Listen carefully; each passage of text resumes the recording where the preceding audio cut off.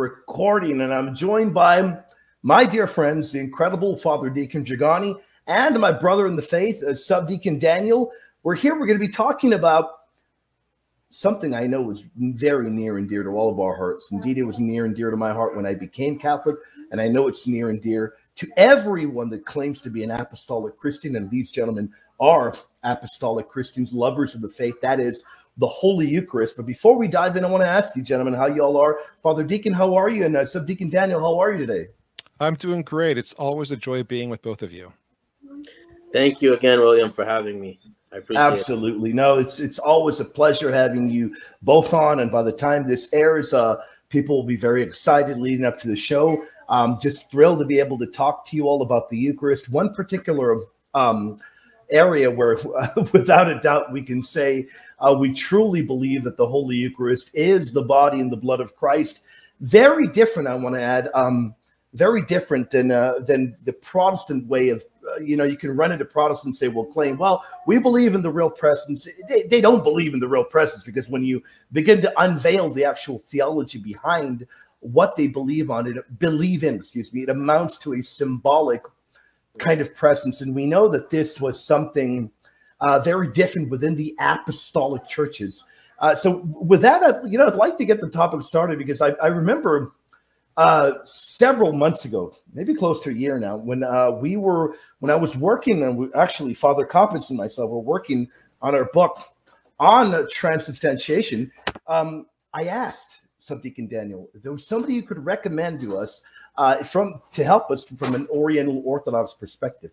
And indeed, I remember we went through a number of individuals. Eventually, a very near and dear friend of me, in my opinion, the top scholar in Syriac studies, Dr. Brock, told me, you got to get with Dr. Amir Harak. Eventually, we became good friends. He wrote a chapter in the book. I'm very proud that we had Eastern Christianity and Oriental Orthodoxy represented in the book. But the point of me bringing it up is because Dr. Harak said, William, even if we may utilize different language, ultimately we are saying the very same thing. But I want to ask you, gentlemen, first, when it comes to the language, transubstantiation. First, I'll ask you, Subdeacon, is that alien kind of language to the Syriac Church? Or perhaps you can say, well, that's Latin, but we have our own understanding, but it amounts to pretty much the same thing. Yeah, like you said, William, it wouldn't surprise anyone to know, like, we don't have that word in our lexicon. Mm-hmm. But like you said, we truly believe very strongly that before the prayers, it's just bread and wine. And after the prayers, it's the holy body and blood of God himself incarnate, right? So there is indeed a point in the liturgy where that transformation is happening, or transubstantiation, like you call it. We don't really have a word for that occurring. We can just paint the picture around the reality to explain that it is happening. We just don't know what to call it. It's a great, particular explanation, because it does, in my opinion, get to the heart of the issue that before, as many fathers indicate, and I would argue, as Scripture indicates, before it is normal bread and normal wine, then something occurs, a change occurs, and that change does bring about the body and the blood of our Lord and Savior, not merely something symbolic. Father Deacon, can perhaps you give your thoughts within Eastern Christianity? Does that term ever get brought up, or is there something along the lines of what we hear in the Latin Church of transubstantiation? So the term transubstantiation is not really something you find in the Eastern tradition. Not that there's anything in it that we disagree with. It's just that that word itself hinges upon an understanding of accident and substance. A very philosophical understanding of accident and substance. And in the Eastern tradition, that doesn't mean a whole lot. So the term itself doesn't make a great deal of sense. Again, it's nothing we disagree with, but it hinges upon a knowledge of terminology that just is not something we typically use. With that being said, I think a better term that you find much more so in the East, but also in the Western tradition as well, is the term simply real presence. You know, the Christ is truly present, that he truly is the bread and the wine, the body and blood. That's agreed upon.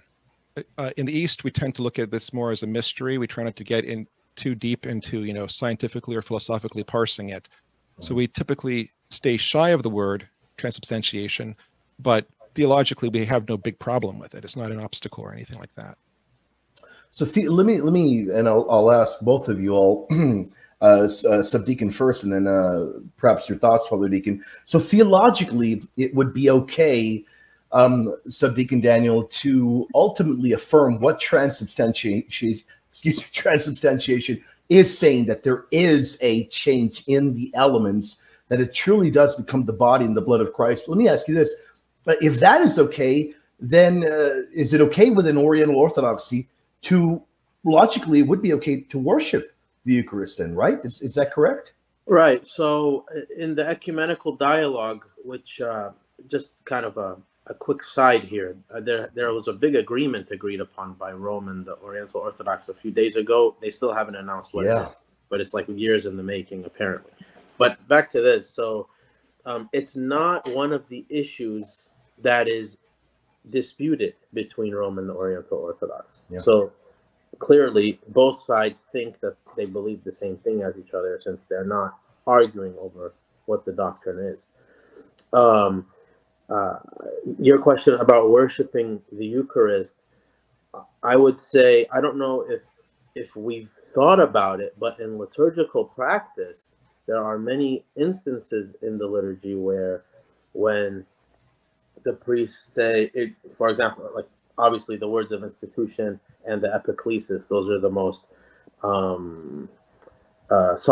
solemn parts of the liturgy, where everybody is bowing, and during the whole time, like you can't even look up. And then when the priest turns around to commune the faithful, when he brings the chalice, and I think the English word is paten, right? Mm-hmm. Yep. When he brings them out, he raises them, everybody bows again.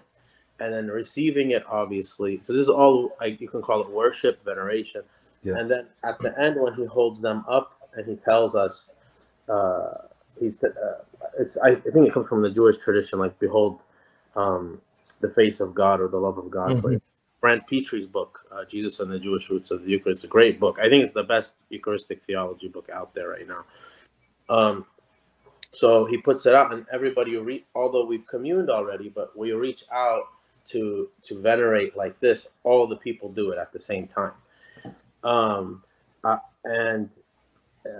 When there are infants who, and I know we'll get to it later, who have already had First Communion, but because it's hard sometimes for infants to commune feasibly, so the priest will just put it on their heads. So like the chalice or the paten itself will place it on the kid's head, and then they'll go. So everything we do shows veneration / worship of the Eucharist, but we don't have like a formal devotion like the Latins do of Eucharistic adoration. We don't have a problem with that, but we do it kind of in the flow of things, more so than there's an actual separate thing called Eucharistic adoration. Very good, very good, fantastic there, Father Deacon. Your thoughts on that? Yeah, as Subdeacon Daniel said, the idea of Eucharistic adoration as a separate kind of paraliturgical action isn't something we really do in the East. And the reason for that is even in the Byzantine tradition, I'm not sure if the Oriental Orthodox do this as well, but we refer to the sacraments as holy mysteries. Mm-hmm. And you do as well. Yes. And it's our natural inclination to kind of protect and almost shield the mysteries, in a way to kind of keep the mystery around them, so to speak, right? So for us, the idea of exposing the Eucharist for adoration isn't something we would do. It just goes against our natural inclinations. That being said, I think it's fair to say that in our liturgical life, we do adore the Eucharist in the context of the liturgy itself. Can I just add? Yeah, can I just definitely. add something to what Father Deacon said? Definitely. So I love that he brought up the idea of veiling the mysteries. Every time they're brought out, like to face the people, they're always covered. There's always a veil on top of the chalice and the paten. It's never open, never showing, and even like taking pictures of it or things like that is not allowed. And obviously besides them being in the sorry, I don't know the English terms of the holy place and the altar. What is it called? The tabernacle. Yeah. Okay, tabernacle. Yeah. Mm-hmm. Yeah. Besides it being hidden there, additionally, there's a curtain that goes over the altar to have that barrier from the people also. Now, I'd like to get your thoughts. Would I'm looking at it from my perspective. A lot of prayerful life of mine was spent before the Holy Eucharist, adoring it in adoration. I completely understand both of your perspectives. Would you say that perhaps if the Holy Eucharist was in a particular place where people could adore it, protected from vandalism, if you will, that it could be something that is acceptable? Or would you all say, look, we don't think it's unacceptable, it's just not part of our tradition? Your thoughts on that, perhaps, Subdeacon? Yeah, I would say that in any again, with the ecumenical dialogue, any case of reunion, it's not something that we would have a problem with the Latins doing. We would respect that they do it, and we wouldn't ask them to change anything about that. At the same time, we don't feel like our tradition is necessarily lacking in devotions either. Right. And correct me if I'm wrong, William, from what I understand, for the history of the formal practice of Eucharistic adoration in the Latin tradition was that there was a famine in the West. And because of that, there was a shortage of communion. And so the adoration temporarily replaced receiving communion until that was available again. So then, go ahead. And I do believe it comes, in all fairness, I do believe it does come rather late in history. Despite me fully recognizing that I have been benefited of it greatly, on the other side, and then I'd like to get your thoughts, Father Deacon, on the other side, I do know horror stories, and they are horror stories for anyone that is an apostolic Christian, a lover of the faith, where people have gone into areas, they've vandalized them, they've stolen the Eucharist, and just really terrible. Unfortunate that people have done that before, but I can see both sides to it, and I can definitely look in early church history, and I don't see Eucharistic adoration at the time of St. Justin the Martyr or St. Ignatius of Antioch or what have you. I think it comes later. But I think I know a lot of Latin-going brothers and sisters that they say, look, a great part of my prayer life is spent at Eucharistic adoration, praying for others. And I see the value of it in that particular kind of sense. Perhaps your thoughts on it, Father Deacon. Would you say, look, better to scrap it completely, or would you say, look, it's not so problematic if done in a proper kind of way? Right. So what I would say is this: Eucharistic adoration has a place in the Western tradition, and in my opinion, an important place, and it serves a real need. And it's much more possible in the Western tradition than it is in the East, because for a couple of reasons. So first of all, in the East, we have this sense of all of the sacraments being mysteries, something we don't expose, right? So the idea of Eucharistic exposition in and of itself is something that just goes against our natural inclinations. Again, we don't believe it's wrong in the West. It doesn't fit with the Byzantine tradition, and also clearly the Oriental Orthodox position as well. The other thing too, though, there's a matter of practicality. Specifically, we use leavened bread for the Eucharist. Yeah. And leavened bread wouldn't fit in a monstrance. You'd have to like press it in there. We'd have to devise some other way to expose it. Maybe, a pedestal with glass around it or something. I don't know, but it just, practically speaking, it creates some difficulties as to how it even would do this, right? That being said, I don't think it's necessary in the East to the same level it is in the West. And I'll tell you why. So first of all, in the East, there are moments kind of built in which we comprehend the mystery of the Eucharist. In the Byzantine liturgical tradition, for example, the Divine Liturgy of St. John Chrysostom or Basil the Great, we have this prayer right before we receive communion. This prayer about in which we acknowledge this mystery, how we will not reveal this mystery to your enemies. And the whole prayer really kind of centers on the real presence. And that in of itself is a moment of acknowledgement. And throughout the liturgy, the way we respond to the Eucharist, even the bread and wine itself, when it's processed onto the altar, there's a sense of something very magnificent, something mystical, something supernatural is happening. Yep. It's really built into the liturgy.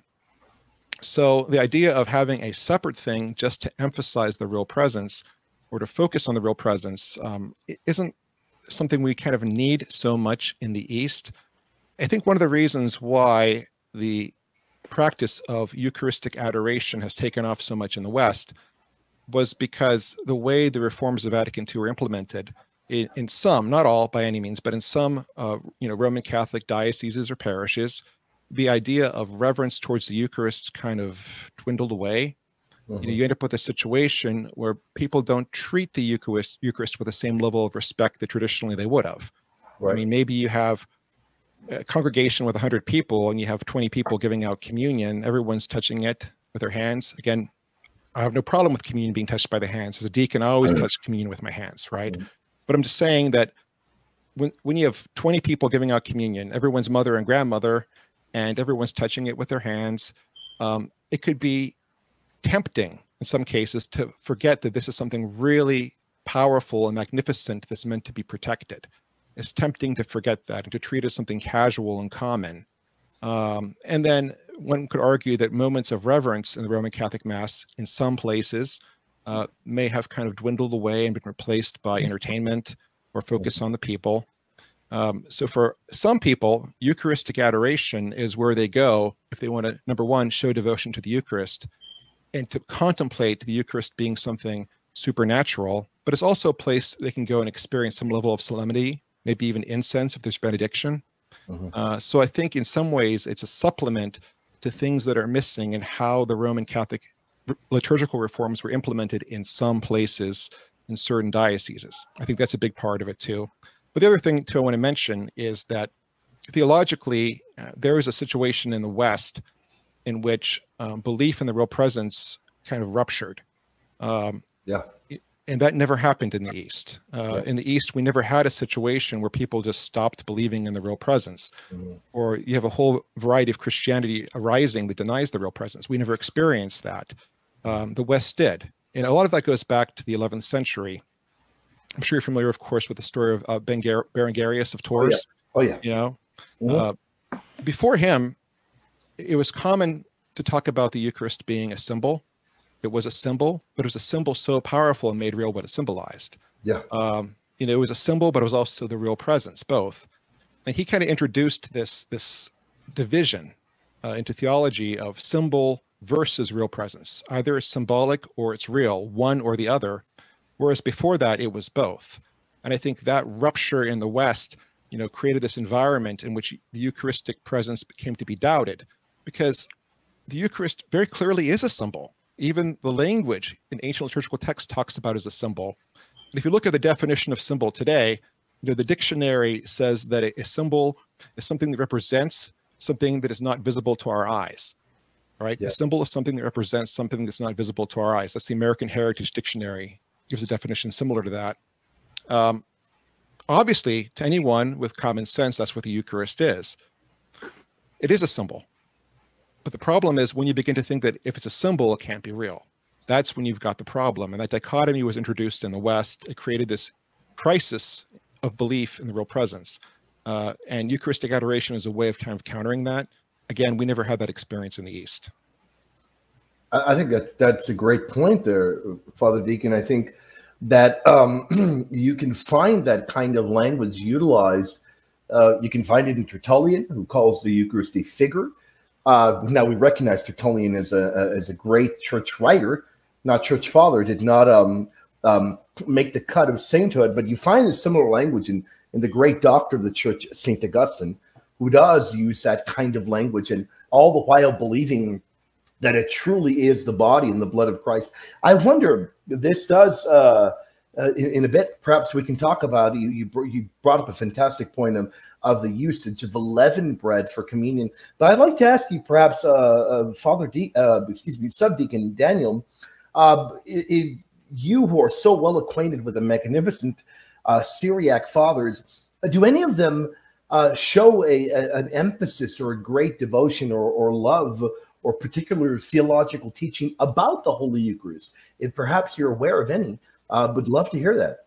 So going off of what Father Deacon said about symbols and reality not having that difference not being necessary in the East, and the Syriac tradition continued that way. To this day, one of the many names that we use, Raze or Rose, depending on which dialect you want, it means, in Syriac, it means symbols / mysteries. So the symbols were not thought of to be not real. This and Sebastian Brock, in his introduction on the Hymns of Paradise, he has a section there explaining the ancient Syriac understanding of how symbols is the connection of the symbol to the reality. So there was no such difference there. Regarding the Eucharist in the Syriac tradition, it's I would say it has like the biggest place. I kind of don't know where to start. It's referred to as the pearl of great price. It's referred to as the fruit of the tree of life that Adam was taken away from. You want me to can I get into that a little bit, William? Definitely, yes, definitely. So everyone knows the story. Adam and Eve, if they had obeyed God, he would have allowed them to eat of the fruit of the tree of life too. But because they disobeyed him, so they were barred from the fruit of the tree of life. So Ephraim writes about this a lot in poetry, but one of them says, greatly saddened was the tree of life when Adam was taken away from it, that it shrunk into the ground only to spring up again on Golgotha. And the fruit that hangs from that tree, the tree of life, or the cross, is Jesus. So that is when we partake of him in the Eucharist, we are partaking of the fruit of the tree of life. And even when we baptize the baby, I think we're going to get into it later, I think, but William, we commune, so we do baptism, chrismation, and communion all together. So in the communion part of that, rite, we tell, one of the things we're chanting is that you are something along the lines of Adam has come back into paradise to eat of the fruit of the tree of life when we're communing the baby, because that the baby is Adam, and when he's baptized, he's been restored to the state of putting on that robe of glory that we were created in. We talked about it last time, I think I was here. Yeah. And so that fruit that Adam was barred from is being given back to Adam via the Eucharist. And Elizabeth, when we say the Hail Mary, and in Luke 1, Elizabeth tells Mary, the fruit of your womb. So this connection was made by all the Syriac fathers. They're very, I always like to view the Syriac tradition as like this beautiful mosaic of not trying to define things in a legalistic or even philosophical way, but being very poetic and using types and symbols, again with the word symbols, and parallels. That was fantastic. It was great, Subdeacon. And it really does, to me, in my opinion, emphasize, if anything, the apostolicity of this incredible teaching of the Holy Eucharist, whereas we may utilize and emphasize different things about the Holy Eucharist, there's no doubt that at the end of the day, we all agree and believe that it is the body and the blood of our Lord and Savior Christ. I think that is the most important thing. This did come up earlier, and I know my my Latin church-going people, a lot of them don't know this, believe it or not. It was brought up to me just a week ago. I said, I can't wait to do this show because so many are not aware. Somebody told me, they said, William, we heard that there are some apostolic churches that use leavened bread for communion. What is up with that? Maybe you could touch upon that first, Father Deacon, and then Subdeacon Daniel. Why? I guess the better question is, why do some apostolic churches use leavened bread for communion? So I'll give you a more figurative answer and then a more literal answer. All right. So one of the reasons involved in it is we talk about Christ being risen. And, you know, the word we use to describe bread that's risen is the same word we use when we talk about Christ being risen. So just as Christ is risen from the dead, we use bread that is risen. So there's a symbolism there, right? But the other part of it too is it seems very likely that somewhere early in Christianity, leavened bread for the Eucharist became the norm. You know, there were some who might even argue that at the Last Supper, Jesus broke all the rules and used leavened bread. We can't know that. We can't know that. It would seem to make more sense to use unleavened bread following the Passover tradition. But at some point, you know, fairly early on in the first couple of centuries, leavened bread became the norm for communion, both in West and East. And it was that way in West and East, both, probably into like the 8th or 9th century. You start to see the spread of unleavened bread in the West. And then by the time of, you know, the Orthodox Catholic schism of 1054, again, that's a convenient date, not really the beginning or the end, you know, the end all and be all. But around that period, this became a subject of great polemics between the West and the East. And the Easterners would oftentimes unfairly kind of harass the Latins for their innovation of using unleavened bread for communion, because the tradition was leavened bread in West and East both for quite a long time. Why that happened, by the way, why would they be gravitating more towards leavened as opposed to unleavened bread? It could be the struggle in early Christianity between the Christians and the Judaizers. You know, there was this element in Christianity who wanted Christians to be Jewish. And they thought that to become a Christian, you had to accept and follow the Mosaic law. You had to be, you know, a Jew following the law of the Jews. And the early Christians kind of reacted against that.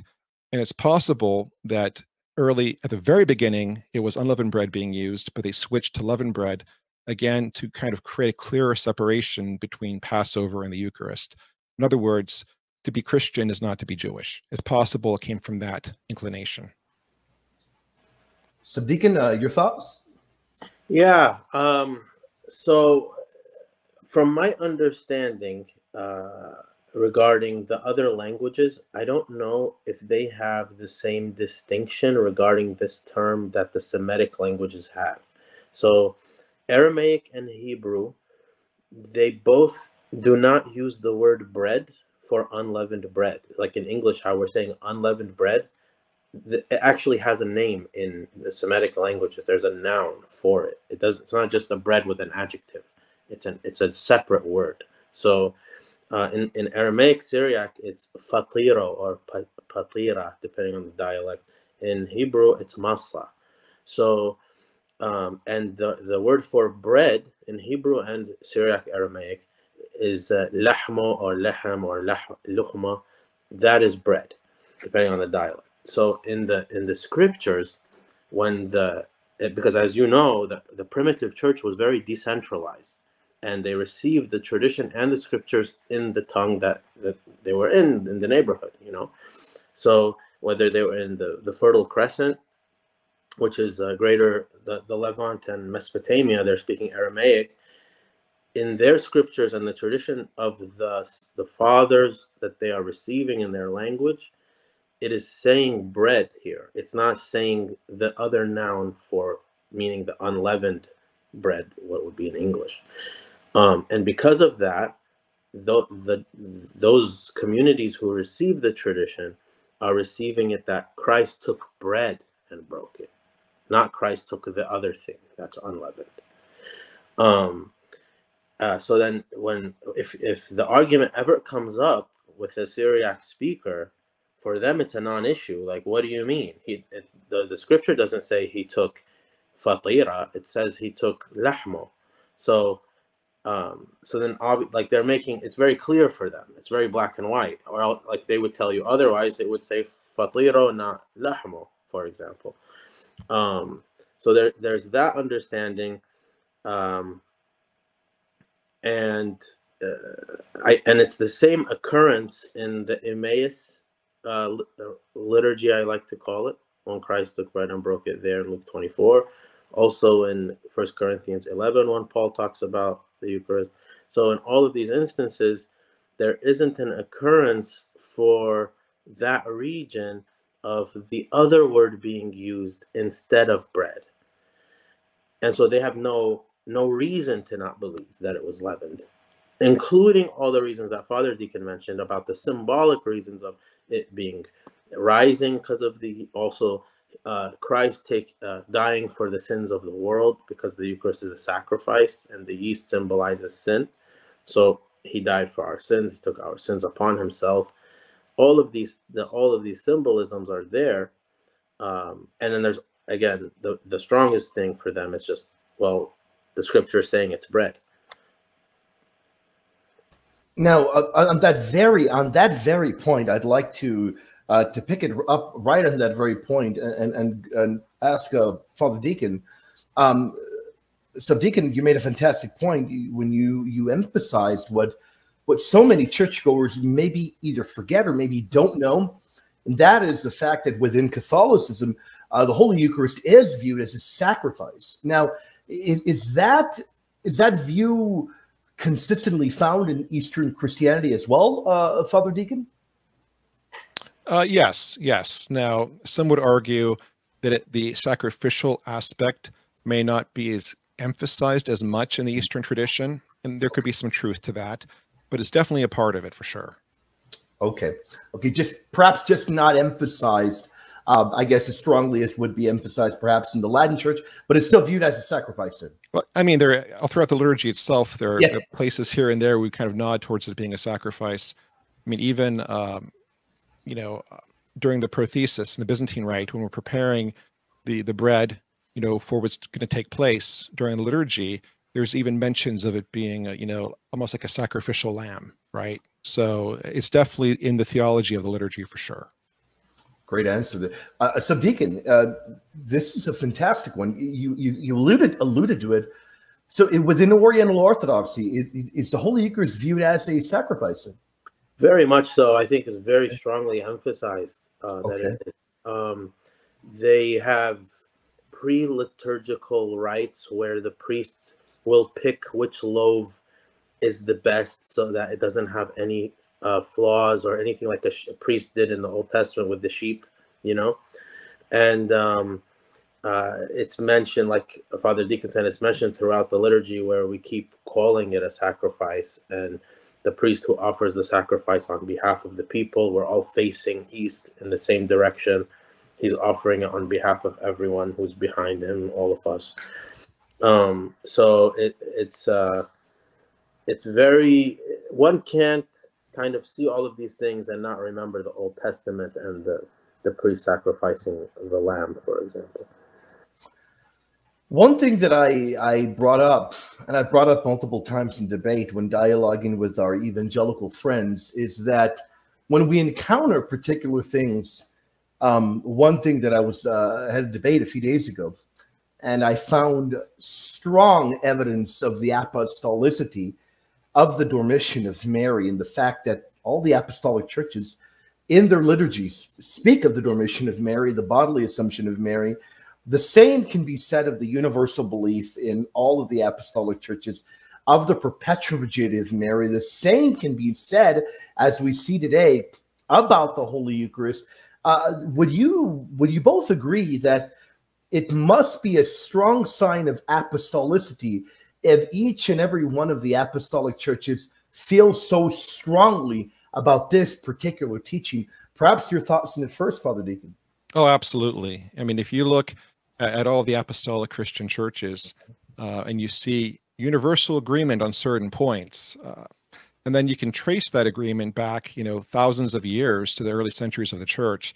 At that point in time, you're looking at something that clearly has some sort of anchoring in the apostles and their teachings.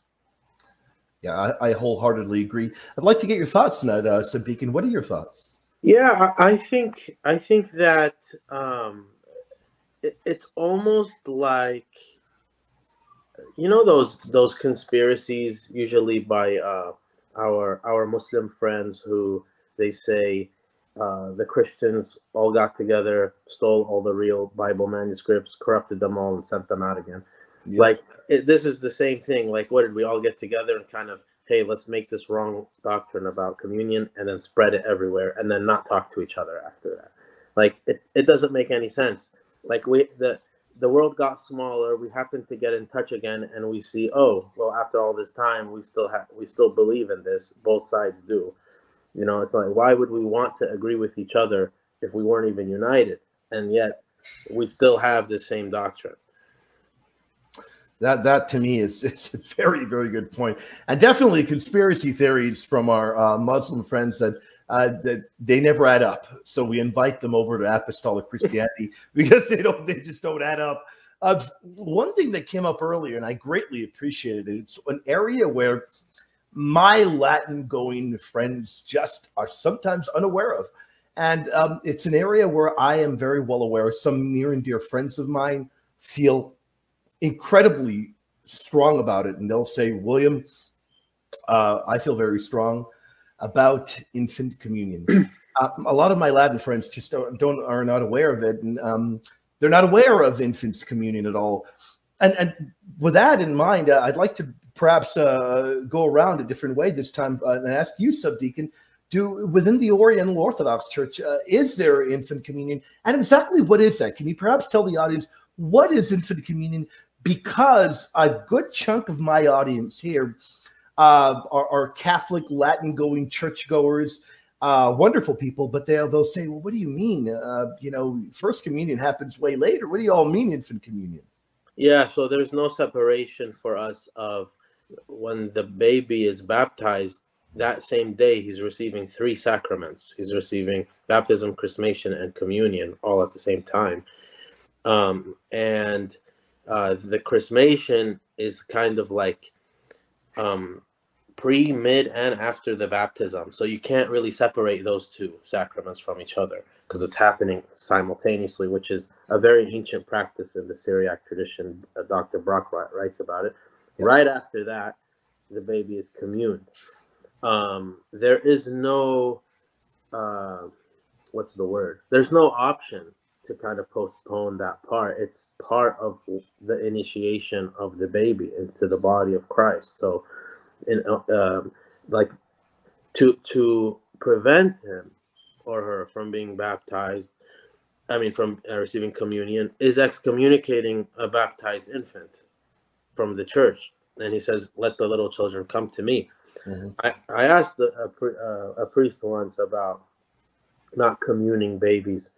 And he said, well, what happens if something happens to them? How do we know where they're going to go? So from even after baptism, communion is always necessary for salvation, even for a baby.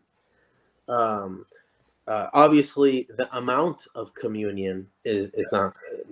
So what the priest will do is he will take like a little crumb of the bread and wine, and he'll put it in like a spoon of water, and then he'll drink, he'll put it in the baby's mouth like this, a very, very little bit. That's it, but it's still communion. It's still the real body and blood, no doubt. Yeah. So we would want the Latins. It's not like mandatory, but we would want the Latins, and we would strongly encourage the Latins to bring that back. Yeah. And I know a lot of Latins that are very open to bringing that back as well. Those that are aware of it, and I'll confess to the audience, I am very in favor of it as well. But I'd love to hear your thoughts on that, Father Deacon. Are you in favor of it? Is there something that you particularly prefer, or do you say, well, you know what, I am in favor of it, William, but I also am a bit sympathetic to the other side? What are your thoughts in general? Well, as somebody who routinely gives communion to infants, yeah, I have no problem with it. You know, my children, my babies, when they're little babies, they're still my babies, but when they were both infants, they got baptized, and then they were chrismated, they were confirmed, and then they received their first communion all at once, all at the same time. And it was a beautiful moment. It was a beautiful moment. In my church, in my parishes, we have infants, and they receive communion every Sunday with everybody else. What we have to understand is that this was actually the universal practice in Christianity for quite a long time. Yep. This shocks people, but infant communion was the norm in the Western Latin Church up through the 13th century. Yeah. Up until that point, that was the norm. I mean, I've seen liturgical texts from the 11th and 12th century from the Latin Church talking about giving communion to infants, and it specifically describes, the communion of infants. 11th and 12th century liturgical texts. Wow.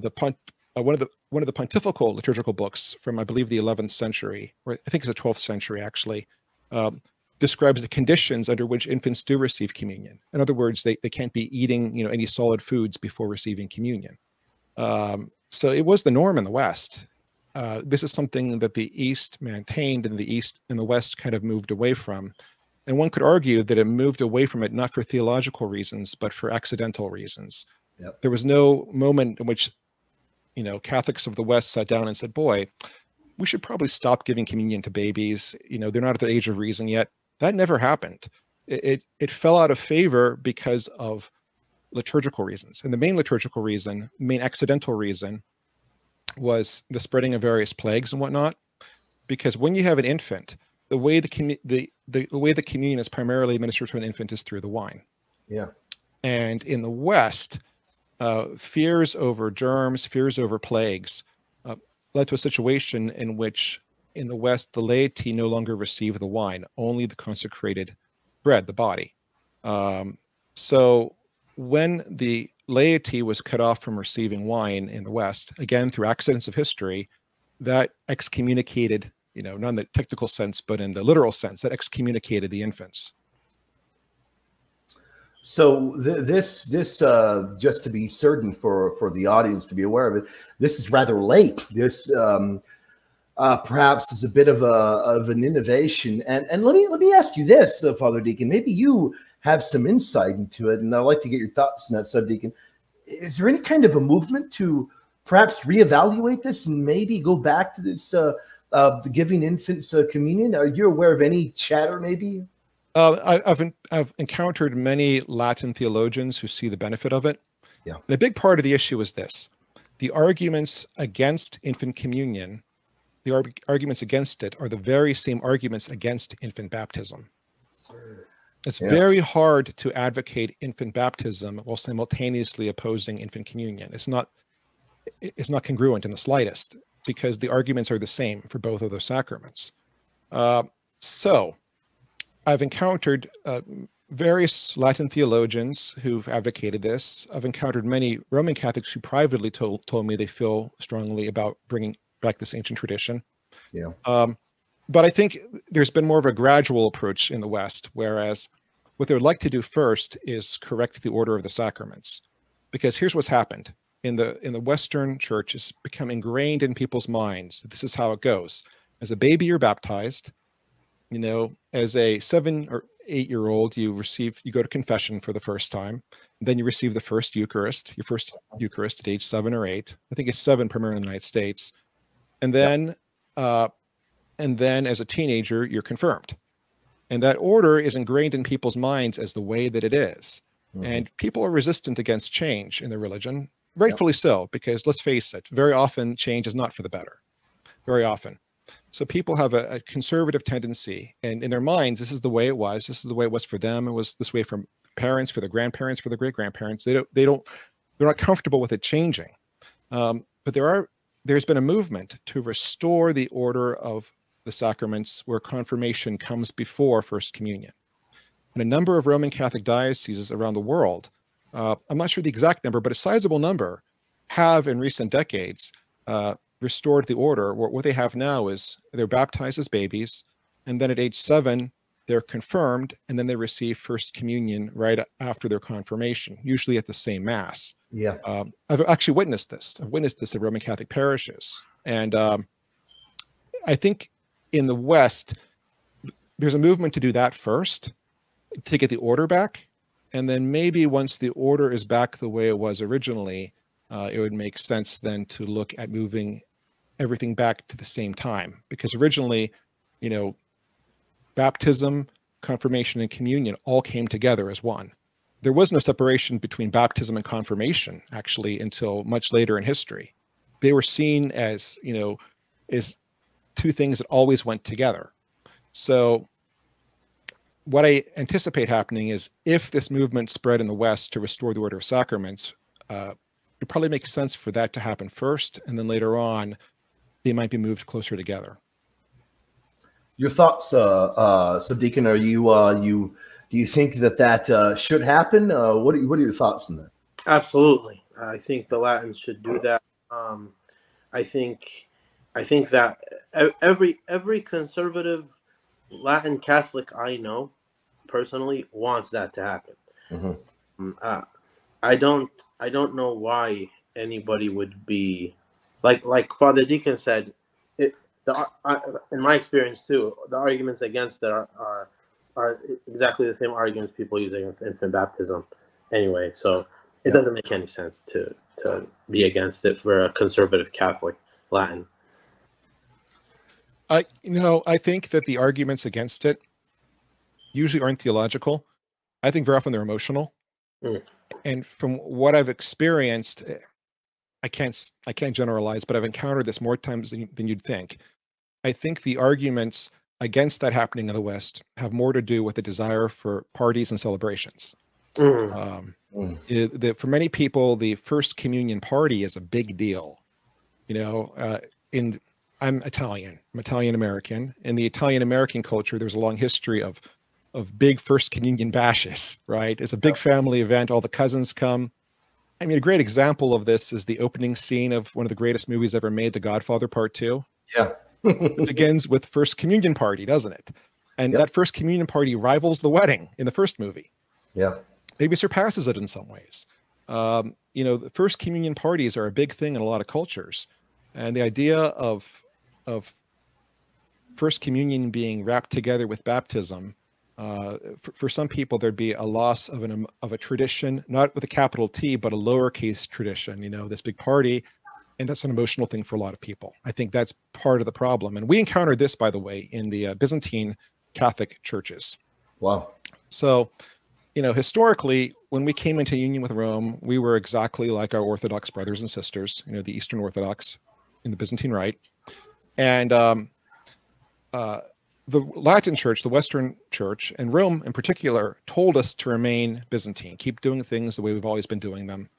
But in some places, Eastern Catholics began to feel self-conscious. We began adopting Latin practices against the wishes of the Pope.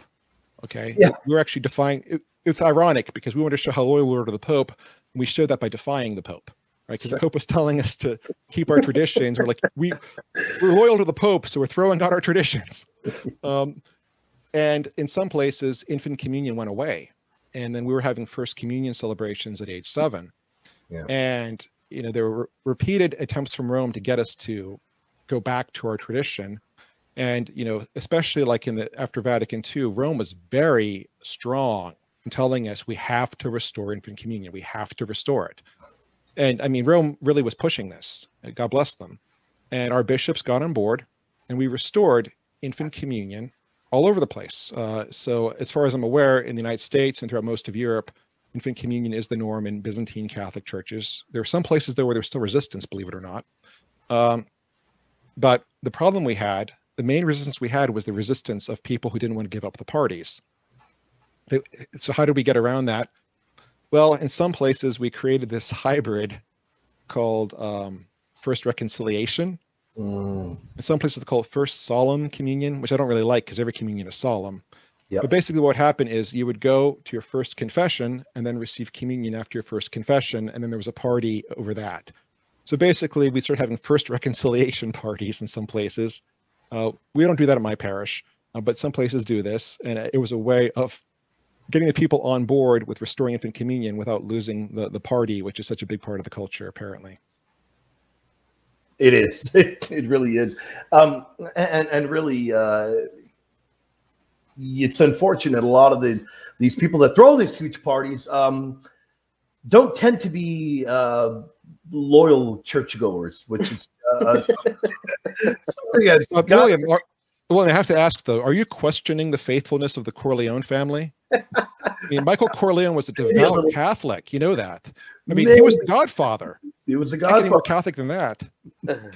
Maybe just a little bit.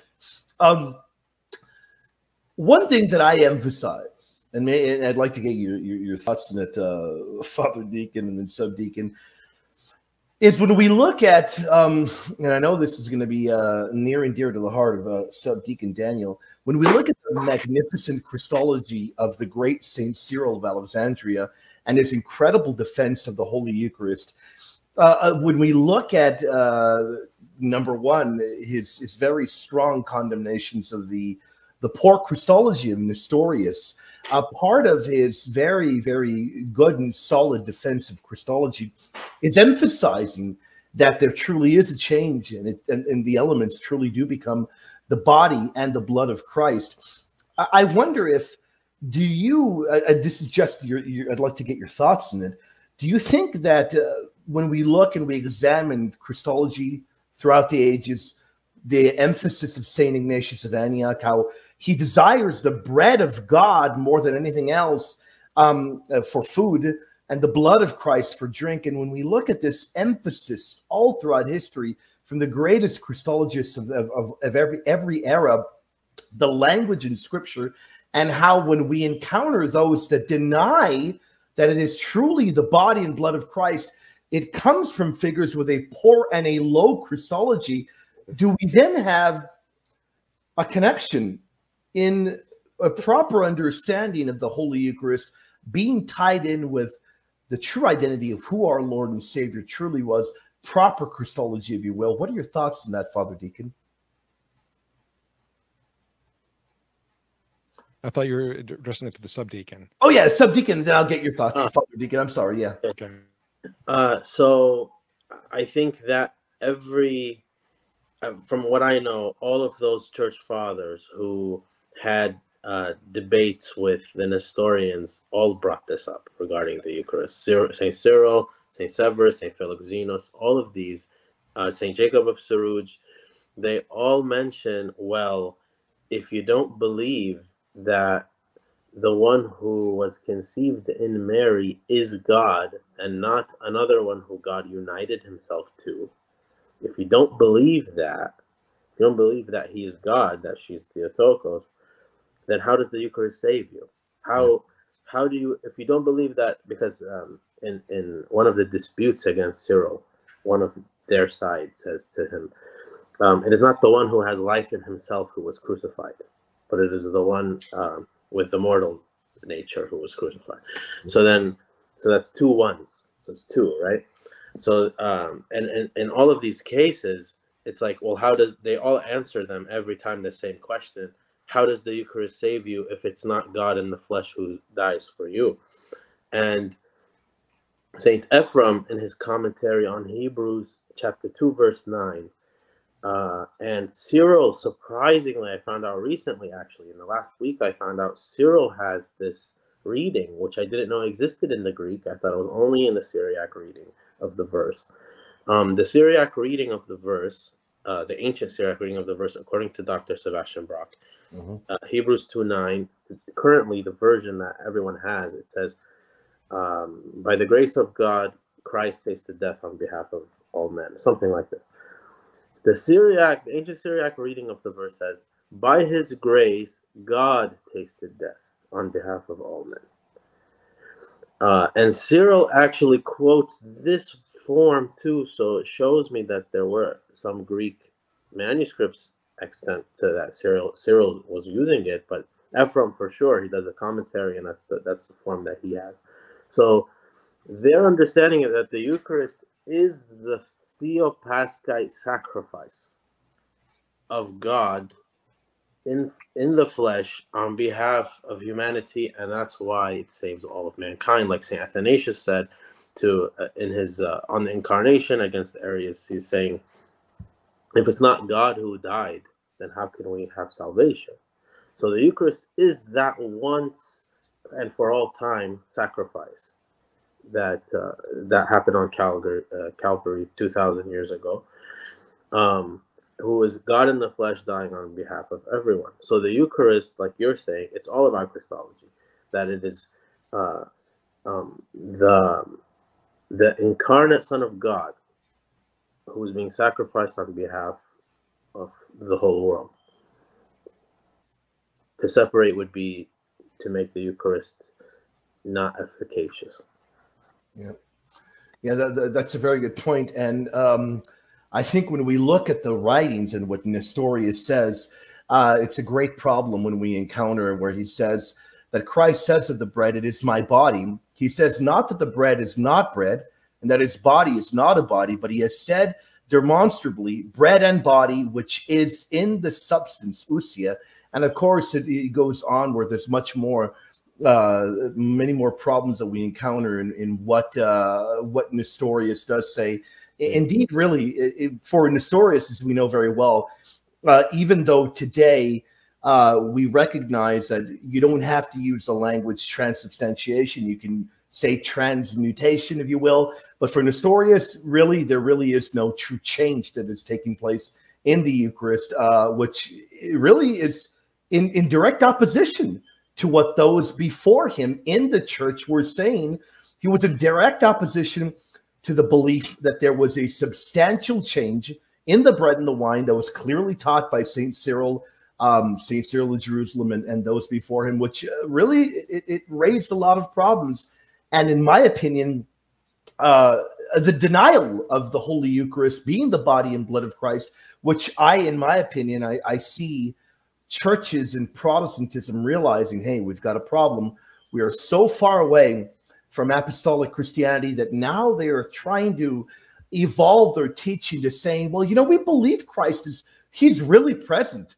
But then you begin pressing him, you press him, and then they'll eventually say he's really present, not in the Eucharist, but he's beside you as you're partaking communion. Well, that really is no different, perhaps worse than what Nestorius was saying. I'd like to get your thoughts on that, Father Deacon. That is problematic, isn't it? Oh, yeah. Oh, yeah. And that leaves me to wonder, by the way, I'm not an expert on this by any means. The whole Nestorian controversy is not my strong suit, getting into all of that. But if I'm correct, it seems today that the Assyrian Church of the East has a very strong presence, a strong belief in the real presence of Christ in the Eucharist. They do. They do. So something changed somewhere, apparently. Yeah, my friend Sam notes that they have a very strong emphasis. Very odd. They seem anti-Nestorian more than anything else. Yes. Subdeacon, your thoughts? Yeah, just on the Assyrians, real quick. The reason why, Father Deacon, is because that their Eucharistic theology, not only does it not now depend on Nestorius's, but it never actually did. Nestorius was added to the Synaxarium, if you will, of the Church of the East, maybe by the 6th century or sometime late. And people usually they like to kind of pinpoint the schism at 431, but that's not what happened. Yeah, it was like at 484, and then Theodore was the main guy, and then Nestorius happens later. But their Eucharistic theology comes from before that, and they clearly didn't incorporate Nestorius, what he said, into this. Yep, that's good to know. That's good to know, because very often, the Assyrian Church of the East is very much tied to Nestorius, but it seems that historically that really isn't the case. Yeah, historically, it is not the case. Their view and their strong, robust belief in the Holy Eucharist truly being the body and the blood of Christ still is present to this day, which we applaud that. You know, we definitely that's something that we say amen to. This has been an incredibly edifying discussion. One particular thing that I know does come up very often. People will ask hypotheticals. Okay, well, is this possible? Would this be allowed? And you know, I'd like to go to Subdeacon first to get his thoughts. Let's say that hypothetical situation, there is a Catholic in a part of the world, and they cannot attend Holy Mass at their own church. Is it possible, or are they allowed to receive the Eucharist in an Oriental Orthodox church? Is that allowed? Is that frowned down upon? What are your thoughts on that? No, it's allowed. There's an agreement between the Syriac Orthodox Church of Antioch and the Roman Catholic Church. Not only is it allowed for that, but the family that Catholic family can partake of all the sacraments. Their babies will be baptized and everything, and they would still count as Catholics, not as a conversion. Like, it's like we're pastoring to them on behalf of the Catholic Church. Amazing. Your thoughts on this, Father Deacon? Beyond just the Oriental Orthodox? Beyond the Oriental Orthodox. So would that be, is that permissible? So from a Catholic perspective, there's no problem with that. Yeah. You'd be more likely to find the objection on the part of the Eastern Orthodox. Yeah. What we're typically told is this: respect what the bishop wants. Mm-hmm. Now, Catholic bishops have no problem with Orthodox Christians, either Oriental Orthodox or, Eastern Orthodox or, Syrian Church of the East. From a Catholic perspective, there's no problem with them coming to our churches and receiving communion. That's perfectly fine. As a matter of fact, at my parish, we have, there's an Eastern Orthodox Church, Ukrainian Orthodox Church not too far away. And sometimes people from there can't go to liturgy and they come to our church and we give them communion, and we're totally fine with that. And honestly, their parishes too. I mean, Ukrainian Orthodox and Ukrainian Catholics are pretty friendly. But there are some Orthodox bishops who will not allow Catholics to receive communion under any circumstance. And there are some who oppose it in name, but look the other way when it happens. Mm-hmm. There are some places where it just explicitly happens. Interestingly enough, in the Middle East, for example, where there's a lot of persecution of Christians, the line between Catholic and Orthodox becomes pretty blurry because we're all dying together. We're all dying together, exactly. We're all being martyred together, and it makes our divisions seem remarkably minuscule in comparison, right? So, I mean, I had a friend from, he was from Egypt, and the Melkites and the Orthodox, they'd often receive communion at each other's parishes. There was no tension there. People in Syria was very similar. In situations like that, the schism kind of fades into the background because it's not that important when faced with imminent martyrdom. Now, interestingly enough, I have a friend who years back had to go to Greece for a period of time. He had to work there for about a year because his job brought him there. He was Roman Catholic at the time. He later became Eastern Catholic. But when he went to Greece, somebody introduced him to the Greek Orthodox bishop of the city he was at. He had a private meeting with the Greek Orthodox bishop in which the bishop gave him permission to receive communion at the Orthodox Divine Liturgy. Wow. So for that whole year he was there was no Catholic church anywhere around, right? So he'd go every Sunday to the Orthodox Church to Divine Liturgy, and they gave him communion knowing that he was Catholic. And they were perfectly fine with that because the bishop approved it. Wow. This friend actually became Byzantine Catholic right after that because he just fell so much in love with the East. Yeah. Now he's a monk. But incredible. Wow. Yeah. But, really it's up to the bishop. But from a Catholic perspective, there's no problem with that. The Orthodox side might have more of a problem with it, depending on who the bishop is. Yeah. Now, we're living in a time where it really does become unfortunate that the Holy Eucharist, for some people, gets politicized. People will really just emphasize the fact that, well, you know what, these people are rotten, they should not be partaking of the Eucharist, and it's biblical. I mean, if you are in a poor state of sin within your soul, you should not be partaking of the Eucharist. But on the flip side, there's a huge problem in the world that we're living in right now, where you look at the percentage of people that believe that it truly is the body and blood of Christ, and we see that belief has dwindled.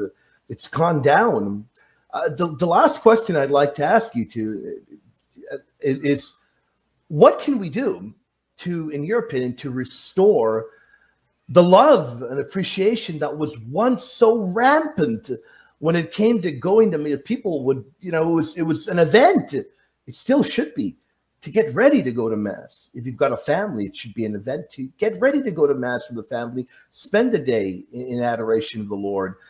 What could be done, in your opinion, to restore that perhaps love and belief in the Eucharist that maybe has been lost as time has gone by? I'd like to get your thoughts. Perhaps you, Subdeacon, first.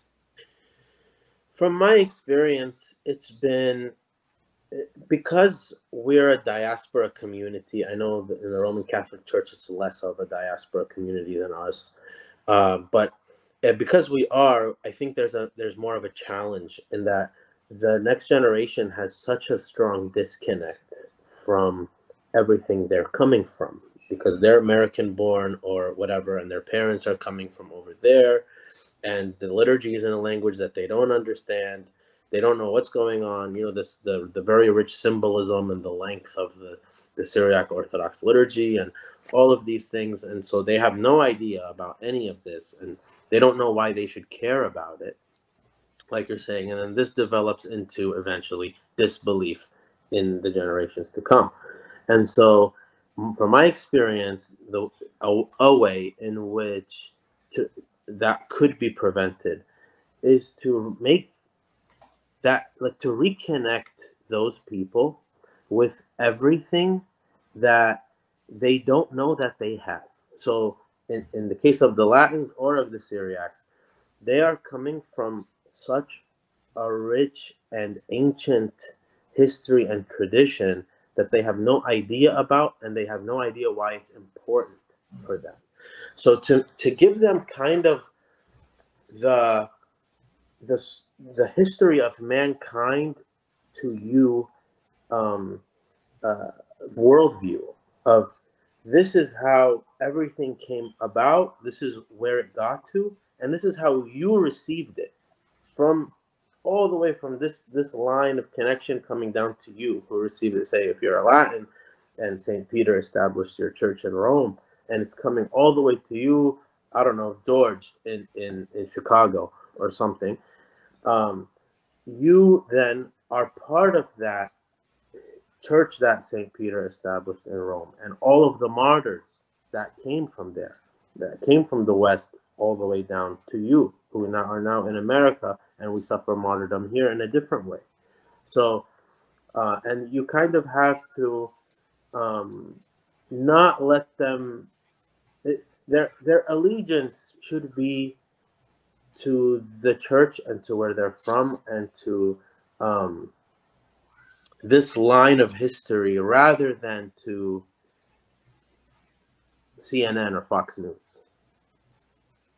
Yeah. That's a great explanation. Father Deacon, your thoughts? So when we're looking at restoring faith in the real presence, I think it's helpful to consider here what led to this problem in the first place, once again, which was this 11th century dispute with Berengarius, right? Here's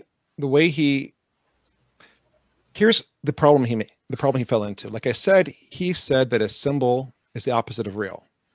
He created an opposition between the symbolic and the real. But why did he do that? Well, if you look at his reasoning and his line of thought, this all stemmed from one thing. He was trying to understand the Eucharist as a thing completely removed from its context and liturgy. Yeah. So in his mind, he was separating the Eucharist from the liturgy and trying to understand it as an independent thing apart from the liturgical life of the church. And that's what led him into this really destructive position that if it's a symbol, it is not real.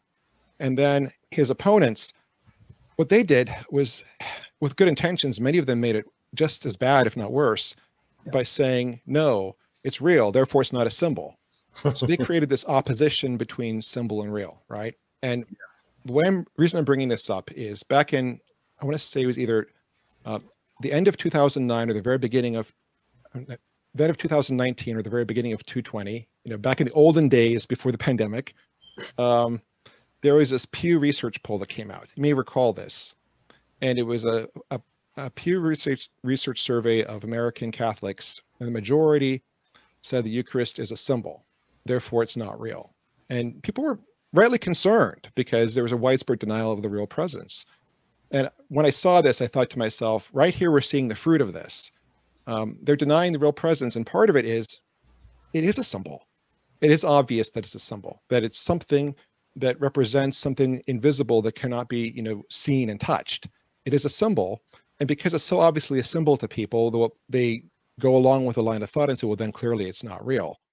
So I think the remedy to this is to go back to the error that Berengarius fell into in the first place, which was trying to understand the Eucharist without understanding its liturgical context. I think it's in the liturgy that we find the Eucharist's meaning. It's there. It's spelled out in the liturgy. And everything about the liturgy reinforces this meaning, that it is a symbol, but it's also the real presence, that Christ is truly present. So why is there such a widespread lack of faith in the real presence in the Western Church today? I dare say it's because of liturgical abuses or unfortunate liturgical practices that are not technically abuses. Yeah. So like I said, in the East, our tendency is to shield the Eucharist as being a mystery. The West, of course, has this tradition of exposition now, which personally, I think in the West serves an important purpose. Mm-hmm. It does help restore faith in the real presence. It does. I would hate to see it vanish in the West. Yeah. But the liturgy itself, in many places, has been reformed in such a way that the sense of sacredness, the sense of mystery, has been completely removed from the liturgy. And the Eucharist is no longer seen as a sacred supernatural thing, but as a piece of, a wafer that people just touch and pass around. Mm. And I think that that's 80% of the problem, if not 90% of the problem in the West, along with cultural currents. But for Catholics in the West, they can attend Mass every Sunday and maybe not fully understand that something mystical and supernatural is taking place, because it's not treated as something powerful or mystical or supernatural. It's treated as a celebration of the people. And again, I have no problem with the Novus Ordo. I've been to Novus Ordo Masses celebrated with beauty and reverence. Oh, yeah. I've seen it done well. It can be done beautifully in a way that brings the mystery, that brings the emphasis on the supernatural. But in a lot of places, it's become like a mundane communion service, modeled more after like an evangelical Lutheran church or low church, Episcopalian. And it's lost any sense of sacredness and mystery. And I think unless the sense of sacredness and mystery is restored throughout the Latin West, we're not going to see belief in the real presence return. Yeah, and that return to recognizing and loving the sacred must return without a doubt. When we were working on our book on Transubstantiation, I remember talking on the phone with Dr. Rock, an incredible Oriental Orthodox scholar, incredible. And I remember him telling me, he said, look, he said, I'm very humbled that you reached out to me to write a chapter. He said, for us, as Subdeacon Daniel said, we have many titles for the Eucharist. One of them harkens back to the great St. Ignatius. He says, where at times we even call the Holy Eucharist the medicine of immortality. And if people recognized that, if they recognized how beautiful and sacred this is in all of the apostolic churches, they would realize what a great joy and beauty it is. And they would get to Mass, do your best to do it. Gentlemen, brothers, I have had a magnificent time this evening dialoguing with both of you. As usual, it goes without saying, I've been beyond edified by both of you all's presence. I'd like to give you all the opportunity to plug anything you're working on. I know the Subdeacon, you've got a new channel. Hopefully that's going well. Whatever you all want to plug, if you put in anything, any plug you all want to put in, Subdeacon, if you want to go ahead and go first. Yeah, thank you, William. So I have the new channel. I put up a few episodes, a handful maybe, and then I stopped because my thesis is coming up. My second master's right now. I did my first submission, so I got really, and then my wedding's coming up, so I got really busy with Getting married. yeah, in a couple months. You never told us. Wow. Yeah. Congratulations. Well, I'm thrilled. Thank you, I appreciate it. So that's why the episodes stopped, because I just haven't had the time. This one was spontaneous. Thank you again, William, for inviting me on. But they'll come back up again soon. We'll have more content. And hopefully you upload this. Remember, anything you do in my channel, anything is always yours. Thank you, brother. That means a lot. I appreciate it. Absolutely. Yeah, Father Deacon, anything you want to plug? The floor is yours right now. Sure. First, congratulations to Subdeacon Daniel. That's awesome. Thank you. Marriage is such a beautiful step, and my family is one of the greatest blessings of my life, and I'm sure you'll have a similar experience. Thank you. I appreciate it, Father Deacon. Thank you. And he's actually Eastern Catholic. She's Chaldean. Awesome. Yeah. That's fantastic. Yeah. Wonderful. Yeah. And so for me, I'll plug two things. First, I'm on a website, From East to West. That's east, the number 2, west.org, EAST, the number 2, WEST.org. It's a website where I answer questions on Eastern Catholicism. I have an Eastern Catholic fact there, FAQ. And then also, I'm still working on a project on YouTube called Becoming Byzantine. If you go on YouTube and type in Becoming Byzantine, we're doing a whole series of seminars on Byzantine Catholicism using the Ukrainian Catholic Catechism as our guide. I'm doing that with Father Daniel Dozier, Father Michael Wynn, and Robert Klesko from EWTN. So we've been working on that. We're uploading new videos there all the time, so please check that out. And I will definitely link both of them down here below. By the time this airs, people will be able to click that. If they haven't already, please hit subscribe over there. These gentlemen are doing incredible work. I love the kind of work they're doing. And I've been greatly edified by both of your presence, Subdeacon Daniel and Father Deacon. I look forward to dialoguing with you again. And I would, if you would bless us, Father Deacon, with a closing prayer, I would be so greatly edified if you would be willing to. Sure. What I'm going to say first, though, is I can't actually give a typical blessing. One of the differences between East and West, and there are many, many differences, is that in the Eastern tradition, deacons cannot give blessings. But in the Western tradition, they can. So that's just, one of those little things that kind of popped up. But I will give a blessing here. This is a traditional, not a blessing, but a prayer. This is a prayer called the Prayer to the Holy Spirit. It's part of our liturgy. So I'll just say that. In the name of the Father, and of the Son, and of the Holy Spirit. Heavenly King, Advocate, Spirit of Truth, who are everywhere present and fill all things, treasury of blessings, bestower of life, come and dwell within us, cleanse us of all that defiles us, and our good one, save our souls. In the name of the Father, and of the Son, and of the Holy Spirit. Amen. Amen. Thank you very much, Father Deacon. I look forward to talking to you again. And Subdeacon Daniel, we'll look forward to talking to you again. God bless you all this evening. Thank you. Always a joy. Thank you.